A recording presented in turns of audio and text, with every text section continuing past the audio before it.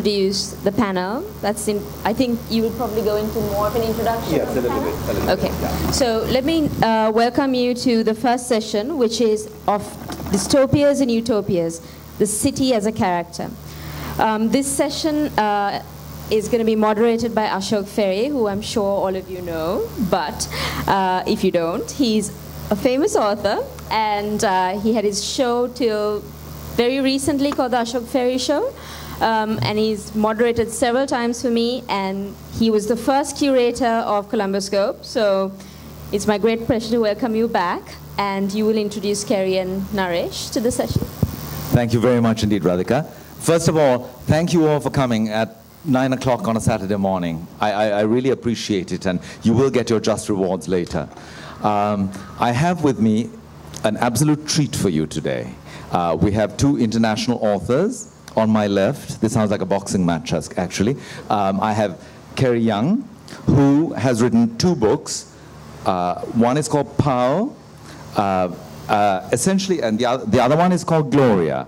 They are essentially two halves of the one story, seen through the eyes of two different people, the protagonists. And very roughly, I think Pao deals with themes of race and color in Jamaica. Kerry, as you probably know from your program, is a British author of Jamaican-Chinese descent. So that puts her in a very, very interesting position, especially to people like us who know nothing about Jamaica. So we will hear lots more from her. And Gloria is the second part of is it going to be a trilogy? Ah, excellent. Second part, which deals with themes of sexuality and gender. Okay. On my right, I have Naresh Fernandes from India. He's the editor of a digital daily called Scroll.in, and he's a consulting editor of the National Geographic. He's from Bombay, with a very long Indian history. When did your family, I mean, it goes back 300-400 years, does it, Naresh, your connections with Bombay? Oh, well, it's true, but with Bombay. I don't know. Sorry. I don't know. I mean, yeah. my mother's side of the family have always lived in Bombay, whatever always means. Yeah, whatever always means. But it is certainly from the 17th century onwards. Certainly. I don't know. You know, we were looking at the archaeological, anthropological survey of India, yeah. And there were sort of hominoids running around my part of Bombay. So, oh dear, so presumably for a few million years. A direct descendant. and this is Naresh's book, A City Adrift. He does have another one called Taj Mahal Foxtrot, which is enormously interesting. If we get time, we'll deal with that. He just told me it's a big tome, and he hasn't brought it down here. But there are two books, City Adrift and Taj Mahal Foxtrot, and Kerry's books are Pao and Gloria. So do please look out for them. In the fullness of time, when they arrive on these shores, I'm sure they'll get to Barefoot sooner or later, and reach the Apa. Okay, since I'm pretty sure none of you have read their works, I thought it would be very good to start with a short reading from each of them of 5 minutes, 5 minutes no more. Kerry, would you like to kick off?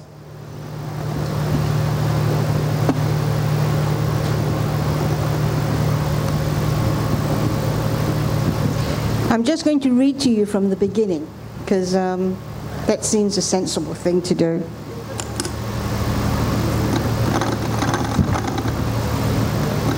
This is Kingston, Jamaica, 1945. Me and the boys were sitting in the shop, talking about how good business was and how we need to go hire up some help. And that is when she showed up. She just appeared in the doorway, like she come out of nowhere. She was standing there with the sun shining on her, showing off this hat. Well, it was more like a kind of turban like the Indians wear, only it looked 10 times better than that. Or maybe it just looked 10 times better on her. She got on this blue dress, looked like they must have sewed it up with her already inside it, it's so tight. And a pair of high heel shoes I never before seen the like of. I almost feel embarrassed that she come and find me here like this, sitting on the empty orange crate in my vest and a beer bottle in my hand. So we all three of us quickly jump up and we said to her, how can we help? And what she want is for me to go visit her sister in the hospital.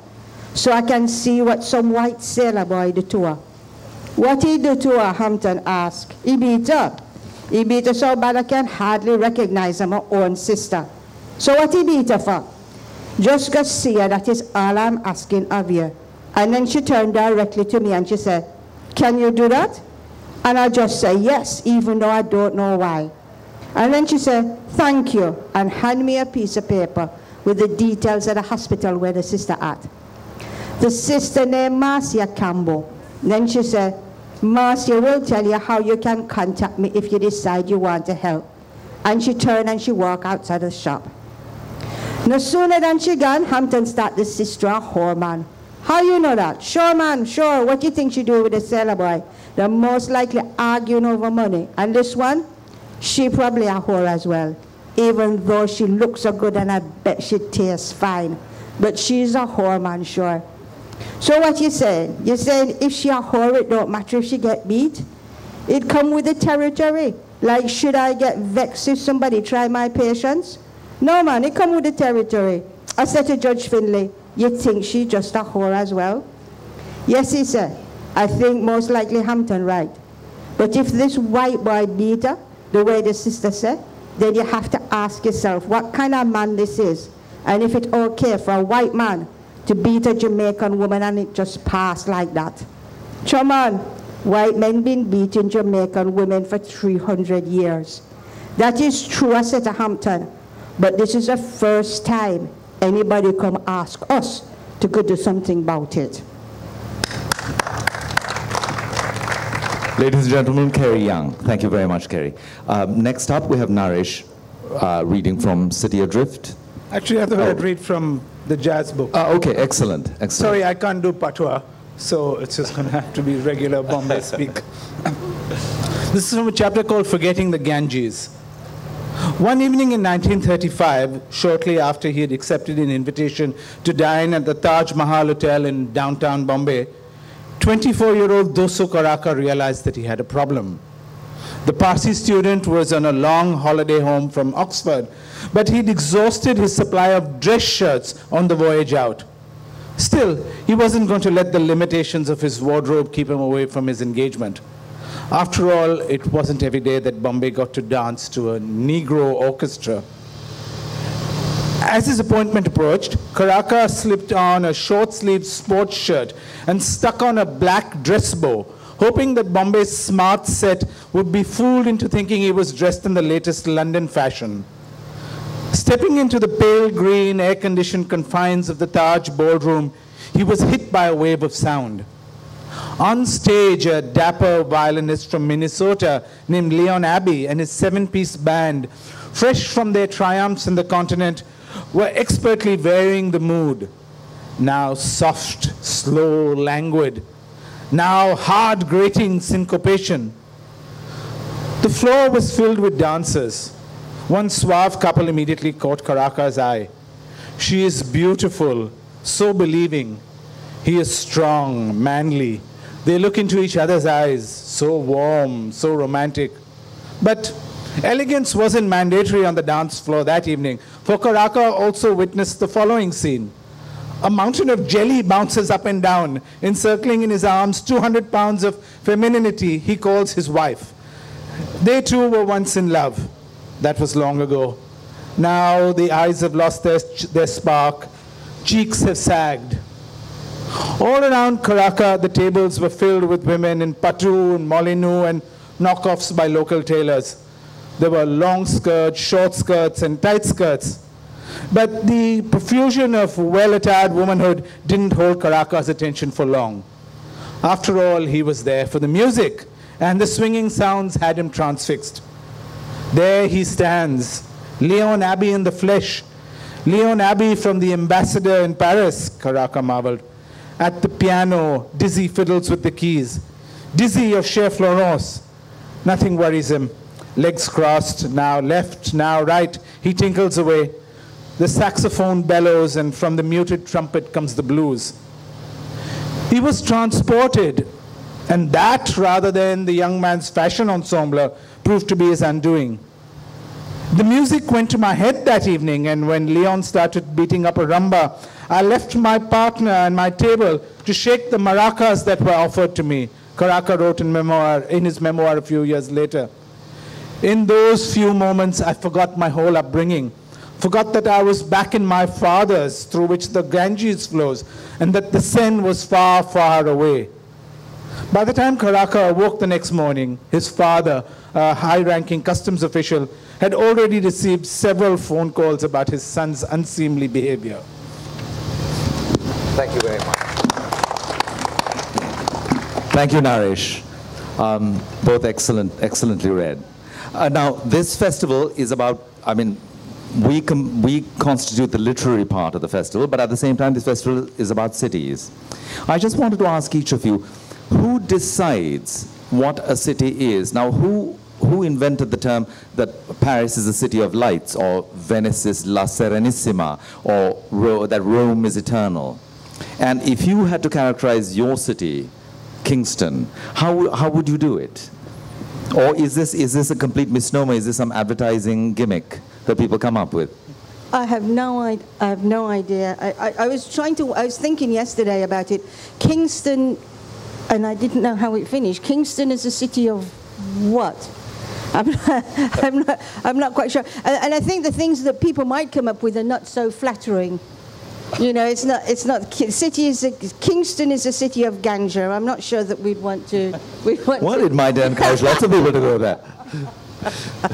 So and music? Well, yeah. There's ganja. There's what is it? Bob Marley. One of the interesting things I've noticed since I've been here in Sri Lanka is how many tuk-tuks have like pictures of Bob Marley, and I had no idea. You know, Bob Marley, king of reggae, Bob Marley, all sorts of things. So maybe Kingston is the city of Bob Marley. Kingston is the city of reggae, I think. Certainly it is that. Excellent, excellent. Naresh, you have a much more difficult time because Bombay is actually the size of a country, quite a large country. I mean, it has 12 million people, which is half the size of Sri Lanka.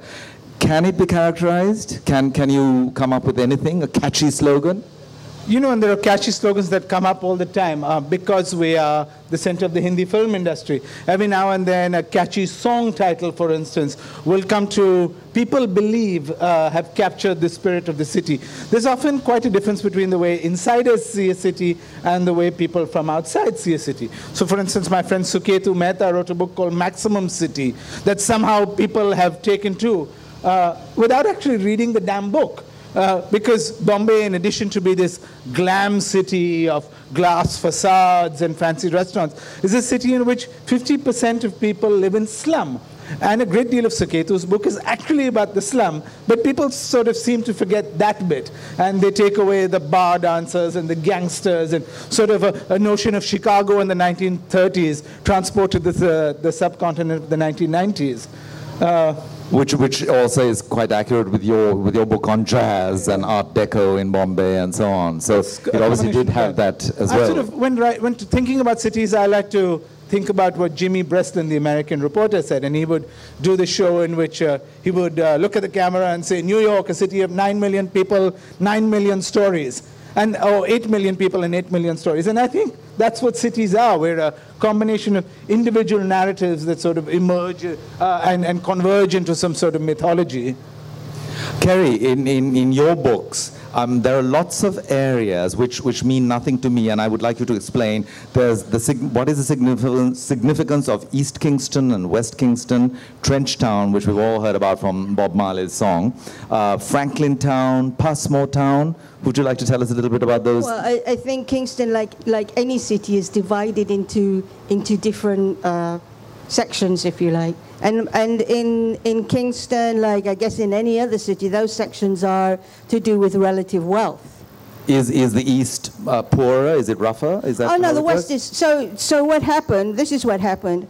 When slavery was abolished in 1838, a lot of the plantation slaves left the plantation because they could, and they went into the hills, deciding that they would farm in the hills. And whilst they were away, the British plantation owners needed people to work the plantation. So they had ships coming from China and India. So they imported indentured laborers from China and India. When the African heritage slaves, ex-slaves, realized that they couldn't farm in a cockpit country because you can't grow anything up there, they came back to Kingston, came back to the city and came back to the plantations and found that their jobs had been taken by the Chinese and the Indian laborers that had been imported. So they went to the city, which I think lots of times you will see that poor people leave the country and they head for the city, and the city was Kingston. So they headed for the city, and when they got to the city, they found there were no jobs there. And they settled in what became West Kingston. And so you get the townships of West Kingston, Trenchtown, Denhamtown, Jonestown, those very, very poor areas. And so in later years, when we have all the troubles that we have in Kingston later in the 70s, that's notoriously, that's where the trouble is, because that's where the worst of the poverty is, in West Kingston. So the famous Tivoli Gardens, I mean, really quite recently, we had the issues with the authorities trying to extradite Judas Coke back to the States. And of course his stronghold is Tivoli Gardens, which is in West Kingston, which is that old area of what was originally called Backyard, which appears in Gloria Backyard, and it was bulldozed and Tivoli Gardens made. So West Kingston is really the poor area. So East Kingston is kind of lower middle class in those days, because I mean those books, the timeline are going back to the 30s and 40s. And then of course the wife, Faye, lives uptown. And, and uptown is, you know, uptown girl is as it sounds. Chinatown is downtown on the waterfront between East and West Kingston. It's sort of just below central. So Chinatown still exists. It's very much there? Yeah, Chinatown still exists. And Chinatown is still there. All the stores are there. The restaurants are there. The names of all the Chinese proprietors of those places. But many of the Chinese have left. Many of the middle-class Chinese who, in 1972, when Michael Manley came to power, weren't very happy about his views about redistributing wealth.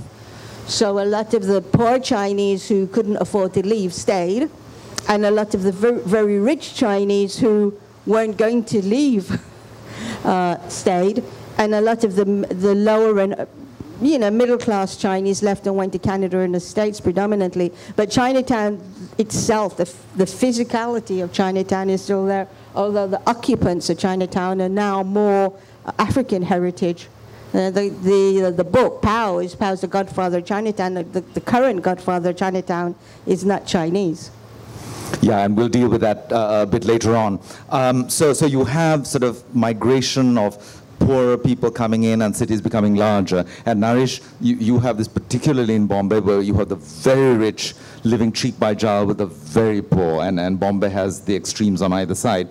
And you talk about this business, this kind of development where cities turn in on themselves. So the rich build high walls. It happened in Colombo, I remember 20 years ago, because our walls were just 4 foot, and suddenly everybody started raising their walls. And in Bombay, you have gated communities and so on.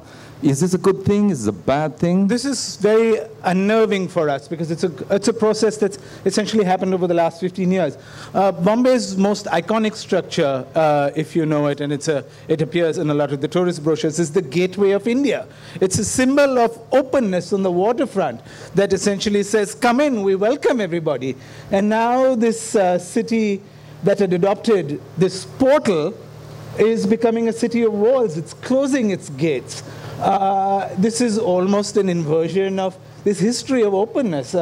It's a refusal to acknowledge that it was a city built on the enterprise and the labor of generations of migrants. And this is happening in an architectural, spatial sort of way, where Bombay is a peninsula. There's not very much room to expand. And so the rich are attempting to carve out enclaves in which they don't have to deal with the poor people, even visually. So there are all of these architectural feints and slights that sort of keep you from looking at the poverty around you.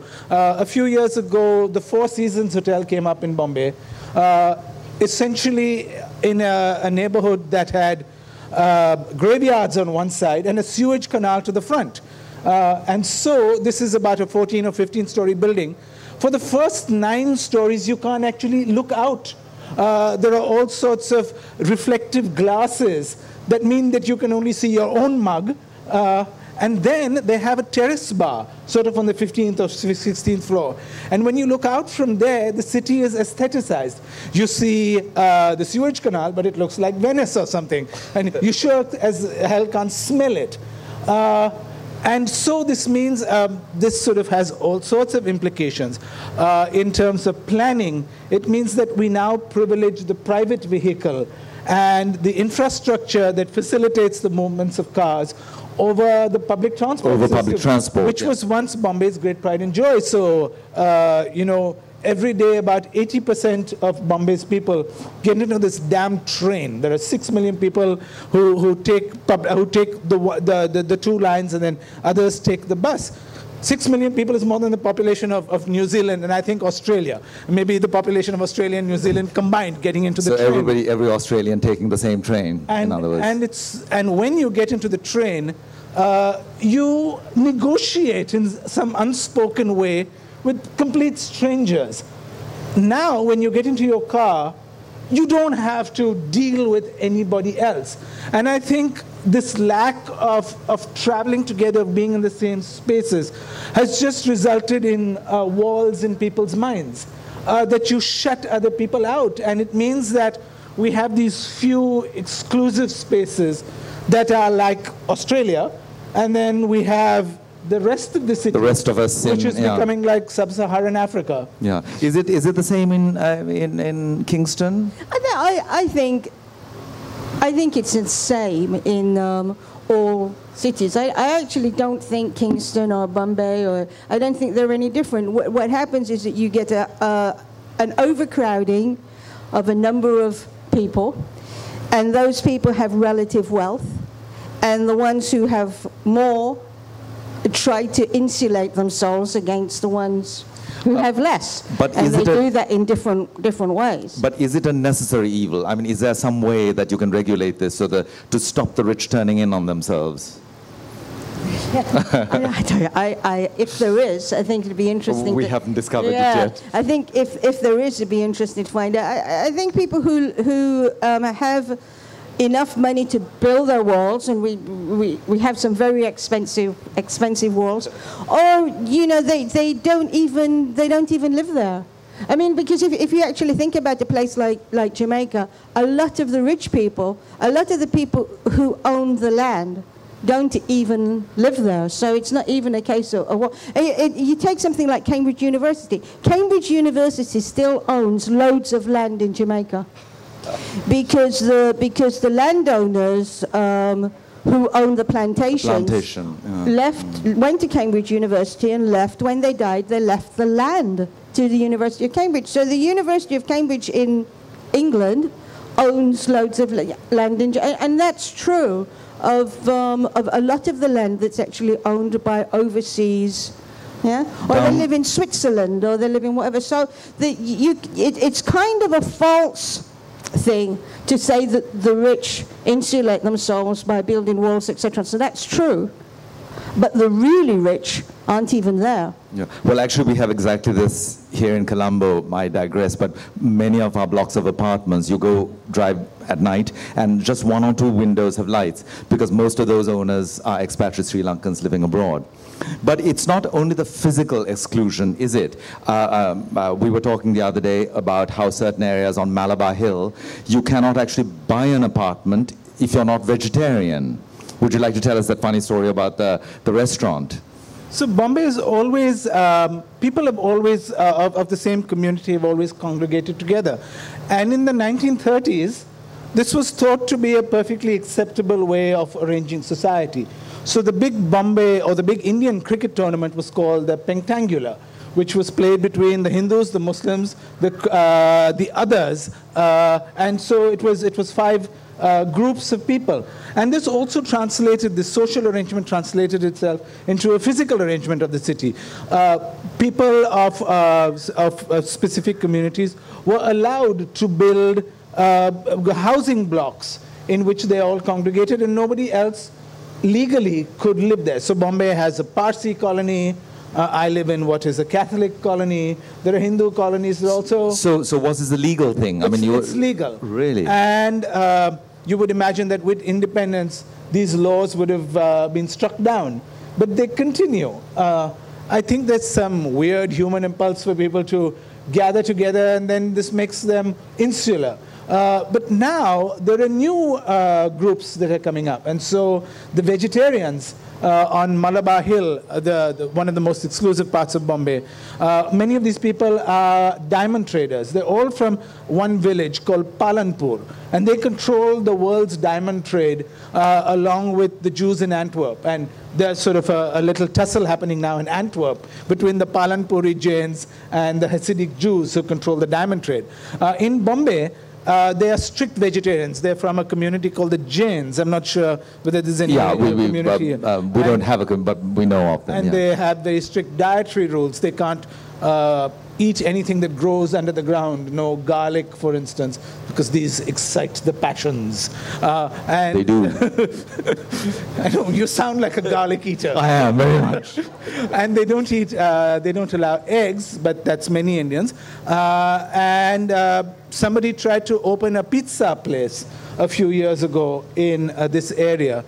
And they began to attack them because vegetarianism is supposed to be the impulse not to harm any living creatures, except other human beings who are not like you. So they would hurl nails from their terraces, and they would spit at patrons, and they drove these guys out of town. But in addition to the physical violence, they have transformed that neighborhood because they boycott any store now within a large radius that serves non-vegetarian food, or the restaurants there realize that these very rich people won't come in if you have meat on your menus. So every restaurant in that strip now serves only vegetarian food. So it's a sort of apartheid, really. I mean, where sort of, but a willing one, or sort of unseen. Everybody falls in line because there's a lot of money to be made from falling in line. But it's very interesting that you said that this ghettoization, which we think is quite a modern phenomenon, isn't, that it was always there. Right, and I think as she writes about Jamaica and Kingston, people have always clustered together. I was fascinated when I lived in New York, I was telling you yesterday, about how Sri Lankans are all gathered in Staten Island. But these are reinventions of the homeland often. So people, when they get off the boat, want to be with people like them. But in the Sri Lankan case, it's both Sinhalese and Tamils who live in the same place. They were fleeing the violence at home and decided in Staten Island they had more in common than they could have at home. And they end up together, yes. It's and a sort in little Indias around the world, it's people from North India and South India and Bengal who would not have anything to do with each other at home, who throw nails at each other on Malabar Hill, who will happily live together in Jackson Heights. Very interesting.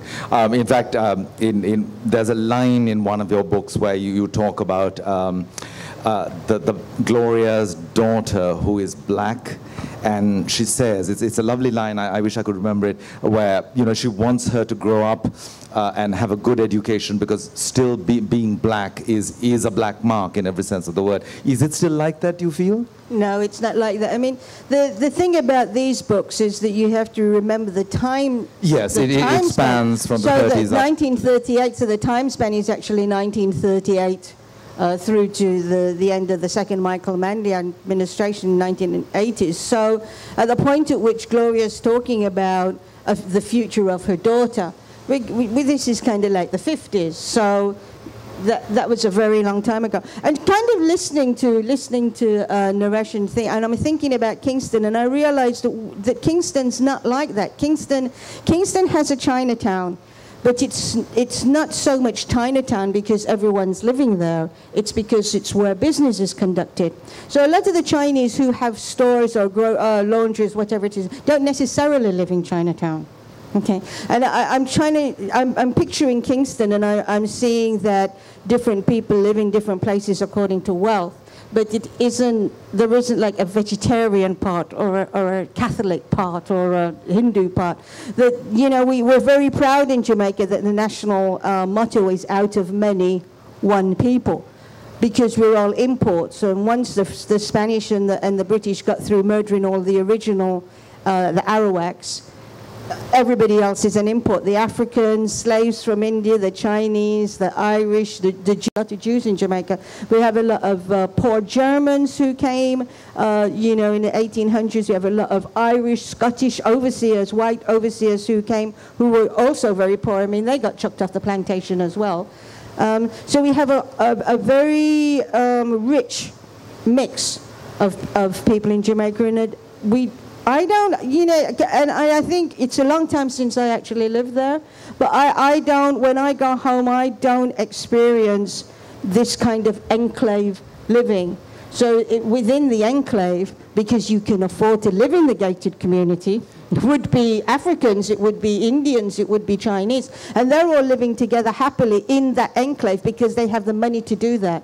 But is there, as happens in many countries in Asia, is there a kind of move towards authenticity, as they call it, you know, where, say, the blacks feel that this is our country and anyone else? I mean, is there, you know, we have this here with the sort of the move towards fundamentalism in all kind of religions and whatever. Is there any move by one particular racial group to kind of sort of edge the others out? I think we sort of had that. We had that sort of move back in a while. It was all back to Africa and the Rastafarian and all of that, you know, Babylon must fall. Have you got over that now? I think we've gotten over that, and I think what has helped us to get over that is the much freer movement, educationally, socially, in terms of employment and so on, the much freer movement of different peoples. So we have, you know, an African heritage prime minister. So, you know, previously the prime ministers might be lighter skinned until P.J. Patterson. The Manleys were lighter skinned, and even Bustamante was, relatively speaking, quite light skinned. So by the time we get to P.J. Patterson, as a little while ago, you know, P.J. Patterson's very dark. And so you have, if you look at photographs of the current cabinet, there's Indians, there's all shades. And I think that movement of education and wealth and opportunity has changed that. You know, in Jamaica they say, this is what they say, you can't tell a Jamaican by looking at them. Because we got white Jamaican and black Jamaican, and we got Chinese and Jew and Scottish and Welsh and everything. The only way you can tell a Jamaican is when they open their mouth. But it's extraordinary what you're saying, because actually what makes you guys so special and so different from us Asians, where we are quite divisive, aren't we, whether we like it or not? I mean, is it because Jamaicans are really laid back and very, very inclusive, or is it that we're just bad? Well, I think even the Caribbean is actually much more contested than Jamaica. So in places where there's a sort of 50% Indian heritage and 50% African heritage, the conflicts are much more pronounced. So Guyana and Trinidad sort of have been at a state of racial warfare now for quite long, and there are periods of equilibrium, but it often is quite intense. Which may just prove that South Asians, wherever we go around the world, we keep fighting. Cause trouble. Right, let's talk about the language in these two books, because it seems to me that language is a great unifier. Now, Naresh, you talk in your book about Salman Rushdie, who calls the language of Bombay Hug Me. Mm-hmm. What is that? It's comprised of lots of different words, borrowed words, is it? So in Bombay, and there's at least one person from Bombay here, we speak what we call Bombaya, which is a great mishmash of Hindi, Urdu, Gujarati, Marathi, and English, which Salman Rushdie calls Hug Me. It's an acronym that says Hug Me. But, you know, India has always had these sort of languages that unify. Hindustani is in itself a language that is a combination language, is it? And Urdu in itself, which is now thought of as a classical language, the word Urdu derives from the word horde. And it was the language that the camp followers of the Mughals, who peopled the bazaars, Persian or whatever. And they no, so they didn't speak Persian. Okay, that was it. Yeah. Urdu was the language that they cobbled together these people who spoke Persian and Hindustani and all of these other languages as a way to communicate. So Urdu, which has now achieved the status of the language of poetry, was in itself a sort of bastard language. Yeah, in its day, yeah. And of course, Kerry, in your books, one of the really beautiful things about your books is the language. And when you spoke, that same magic kind of came across. It's wonderful because it's something that I think we have tried, many authors have tried, but unsuccessfully, to achieve a sort of a Sri Lankan tone to the English language. And what is also really refreshing is that even if I read it and I don't particularly understand Jamaican patois, when I read it, it is very clear. How did that come about? I mean, has the patois always been there? Is it always changing? Is it ever changing? Or is it kind of fixed now? I think language is always changing, and the patois is changing, but it's kind of fixed now. It was a language invented by a nation of people who needed to communicate with each other. When you think that all the slaves came from different regions of Africa and they weren't able to communicate, and then you have the Chinese who came from different parts of China and all the different dialects, the Indians and all these different people. So we had a need to invent a way of communicating with each other. We needed to unify in that sense. And we had the history of the Spanish and then 300 years of British rule. So we had to invent something based on those languages that we'd be able to communicate with each other. And so the basis of it is English. And in school, you would speak standard English. You'd be expected. So one of the things about the books, and you mentioned this yesterday, is that Pau's a Chinese immigrant as a child to Jamaica, and he kind of picks up the lingo. Now, Gloria is African Heritage, the second book, African Heritage, and in Gloria, the patois is stronger. Much stronger, isn't it? I mean, she uses that word Kian, C-Y-A-N. I can't see why we're going to do that. But so in the next book, which is the third hand, if you like, so in Pau has an African heritage mistress his whole life, and that's Gloria's book, and he has a Chinese wife, which is the third book, which comes out next summer. Because Faye's been very well educated in her convent school, and so on the page she speaks perfect English. But of course, on the page is different. You know, if someone speaks English with an Indian accent or a Canadian or a New Zealand, Australian, you can tell. So it was quite difficult to put Faye authentically on the page in proper English, but at the same time still give her a nice middle-class Jamaican accent. Of course, I mean, we do this here in Sri Lanka. We tend to switch accents depending on who we speak to. I mean, Naresh, do you have, is there a particular Goanese accent or Bombay accent or something that you can identify when you speak English? Or is it fairly proper? I think you can tell from the people's vocabulary. Often there's a cadence to how they speak. It would depend on what language you speak at home and whether English is your first language or your second language. Sometimes it is, sometimes it isn't. It's a difficult thing. But can you identify people, or sort of what community they come from the accent, or is that not possible? I think school has been a great leveler, and in our generation it's almost impossible to tell. Yeah. I want to talk about the history of these towns, because actually, I mean, Kingston, is it 1692, or it's certainly 17th century, isn't it? I mean, the British came to, when did they come to Kingston? 1655, sorry. So you do have these layers. You have half a millennium almost of kind of, you know, layers of history, and of course with Bombay, it's enormously long. I mean, the layers. What do you do when you have a sort of, I don't know, Syriac Christian overlaid by Mughal, overlaid by sort of very different things, and then everybody claims that. I think it happens in your book where perhaps the Hindus move in and say, well, there was a temple here, get rid of the mosque or whatever. I mean, how do you sort out who owns that? Which layer wins? Well, in Bombay, it's always a contestation. Is it the money that wins? It's money and it's numbers. It's political power. And so we have the Shiv Sena, which is a sort of nativist party, which says that they are the sons of the soil, But of course, my ancestors will claim that we are the sons of the soil. Just there are many more of them, and so nobody listens to us. But in Bombay, it's been the Shiv Sena has constantly shifted its targets. First, it began by targeting South Indians because they wanted, South Indians had a lot of the clerical jobs that the Shiv Sena wanted. Later, they decided it was going to be Muslims because all through India, it was politically expedient to attack Muslims. Now they're attacking migrants from North India. And so the enemy is never the same person.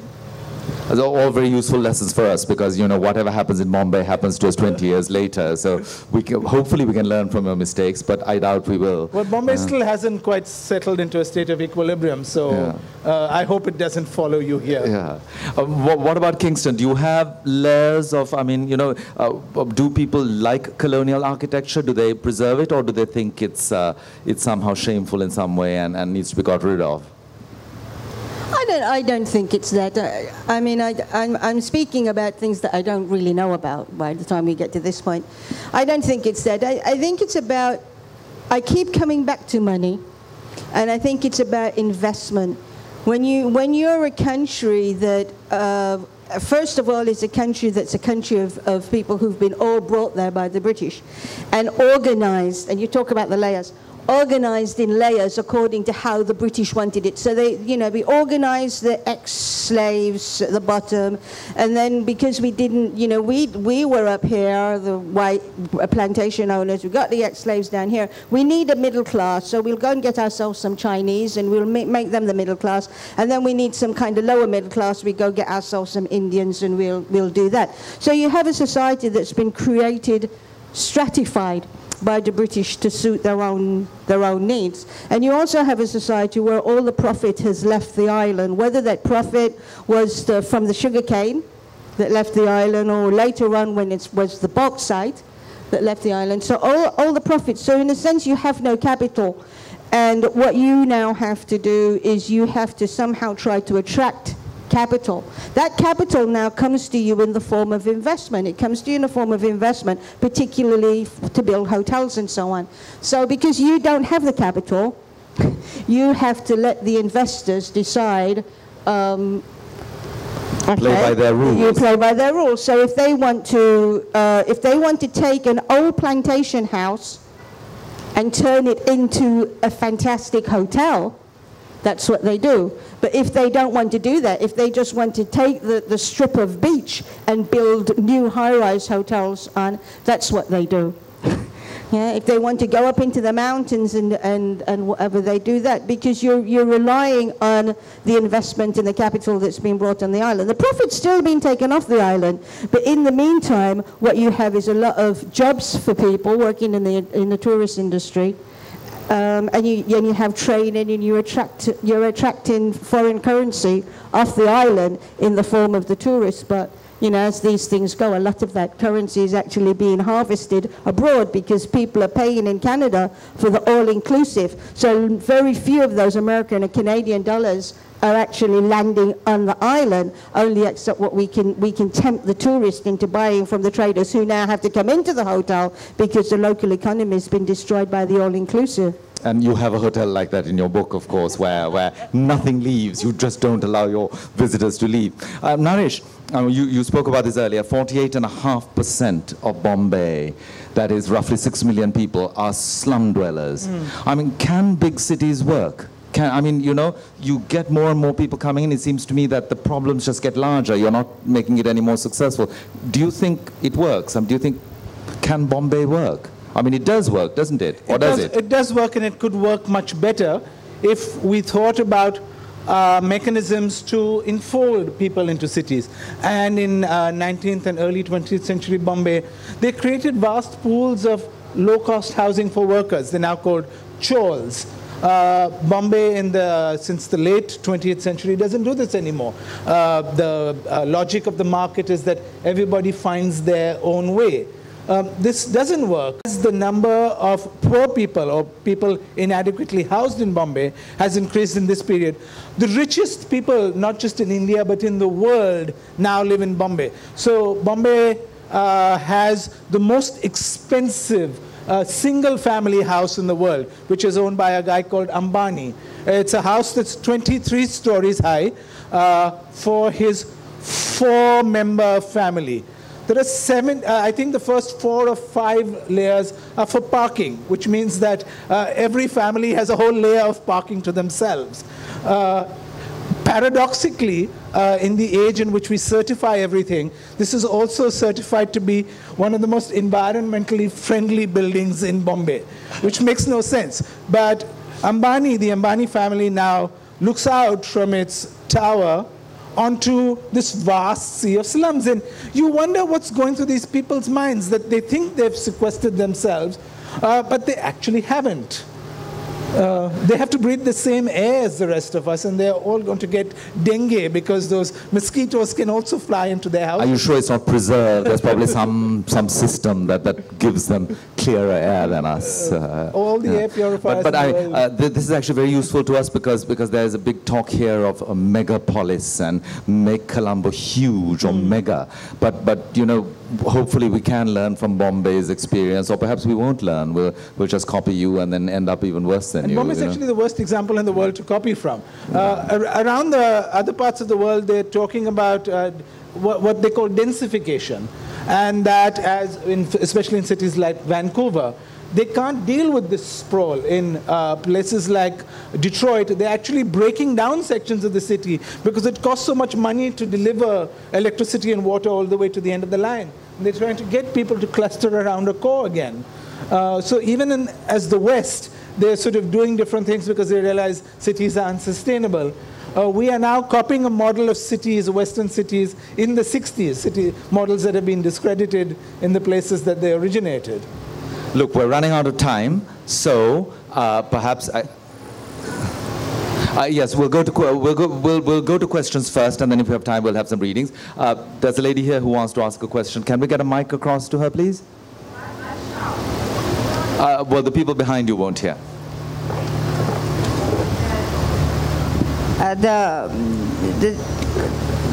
This is supposed to be dystopias and utopias.